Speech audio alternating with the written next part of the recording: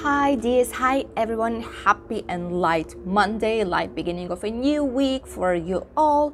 This is Benidorm by Anna YouTube channel and it's me Anna with you here of course, and today I'm in my particular house jungle on the terrace and we are here today, we gathered here today to discuss the latest update on the situation here in Spain, all the latest news, the restrictions and basically what's going on here in Spain and of course in our lovely Benidorm region for today. So as for the situation, I must say that as you all know, we do not usually have new numbers on Monday because our government does not work on Sunday, so they do not give us the actual details. But instead, today evening, they will give us the data for the 2 weekend days, Saturday and Sunday. But I checked the numbers separately for all the regions. I've did quite a good research, I must say. And I've checked that yesterday they've reported for Saturday's day 21,561 new cases, which is approximately the same more or less number that we used to have the previous week. So the situation shows that it's kind of stable. And the index has lowered itself for more than 23 points, which is just amazing. And the index for 14 days here in Spain right now, like for Sunday data, was 591 new cases per every 100,000 people living here, which is very nice to hear because we were reaching like 680, more or less, like slightly less than 700. We were reaching the index this time. It's not the biggest one that we had here in the country. We used to have like 1,000 something in the worst case that we had here in Spain, but right now it's already 591. Hopefully this index will continue to decrease day by day. Let's hope for the best. The Supreme Court is attacking those regions who were asking for the green certificate to be able to get inside the restaurants, bars, cafeterias and etc. Because for example, a lot of regions, they wanted to put this measure on. The only one that had it was like Galicia, that had it during like week or maybe even 2 weeks already. Slightly more than that. So right now the Supreme Court has decided that it's enough, and they've said that the green certificate cannot be asked anymore in Galicia. The same thing happens in Cantabria. No one basically can ask the green certificate to get inside the bars and restaurants. This new decision of the Supreme Court, especially in terms of Galicia, where it was already accepted, happened because a lot of like parties and a lot of people in general were saying that it's illegal. You are basically forcing people to do something that they might not want to or still cannot do, because there are a lot of people that are still not vaccinated here, and only because they did not get the vaccine so far, they are not allowed to enter. So they need to spend like 100 euros for a PCR test or 45 euros more or less for the antigen testing, which is not fair. So this is like a kind of a discrimination. This is why the Supreme Court has decided to eliminate this measure. So no one can basically ask the certificate right now because it's illegal, which for one part, it's very good news for local business and in general for all the businesses in the area, because people would not simply go to bars and restaurants knowing that they need to have this certificate, especially those who are vaccinated. They don't mind really, but those who are not, they would not spend extra euros just to be able to go into their favorite restaurant or the bar. So it's, for this part, it's kind of a good news, and especially seeing that the situation is getting better, maybe this is not a very necessary measure just for now. Here in our Valencian region and in Benidorm, the situation is also stable. They say, I mean the government, local government, okay? The local government says that the situation is slightly getting better in terms of the people that are actually in the hospital, in terms of hospitalized and inside the ICU units. So their number is slowly decreasing, which is just amazing. And the average number of new cases is more or less the same that we've had the previous days. But I mean, it's not something that we have to be surprised about, because there's a huge amount of people here, like literally. By the way, tomorrow I have a very interesting video for you guys that I recommend to see. I was filming yesterday for you on Sunday because I tried to film this video like literally for 2 days in a row.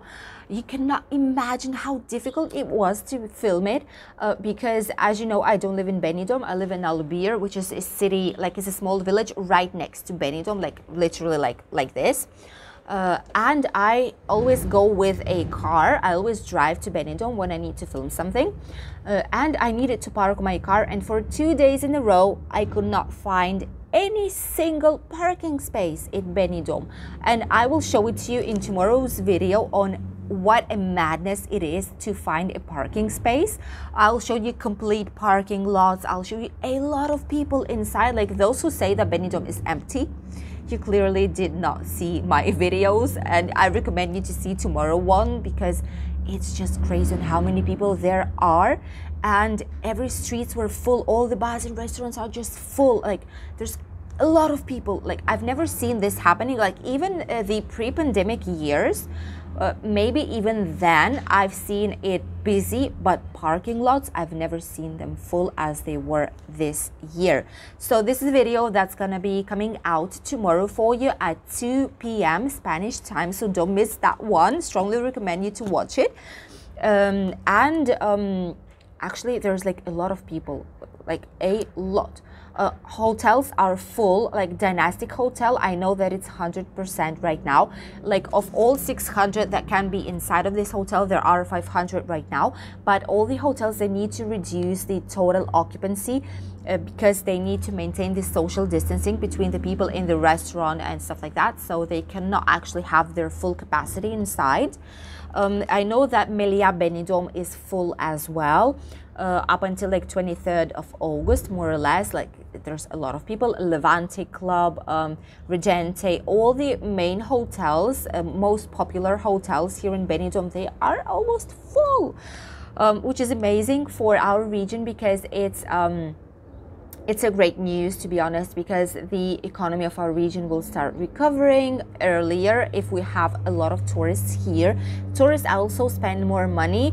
In average, it's being told that they spend 147 euros more or less per day here in our region, which is we're grateful for that because it means that a lot of people will be able to return to their workplaces. There will be work with more or less better or worse work conditions. That's another theme separately. But at least people will have their job because there are a lot of job announcements online. Hotels are searching for people. Maybe it's not for like full-time, maybe it's not a permanent contract, but still at least people will be able to work for some time to help their families, which is the best news ever, to be honest with you. So here in our region, we are perfectly fine. Of course, there are cases. Of course, the virus did not go anywhere. Of course, we need to take all necessary precautions like the hand sanitizing, like disinfection. We need to wear masks when we cannot maintain the 1.5 meter social distance, which is very hard, to be honest with you, right now in Benidorm. But apart from that, we are living our usual lives. We are lucky to be here. We're lucky to be in this lovely area with these amazing views, with the beach, with the natural parks, with the culture that we have in here. And we are just happy with what we have. We just need our work, our jobs back, and that's basically it. We will be happy with just having that. And the next thing that I wanted to let you know about is about the car rentals. As you all know, for a little while now, like from June approximately, we started having a lot of issues with the car rentals in terms of the cars available and the prices that they ask us to pay for the car rental, like us in general, people who come here in our region.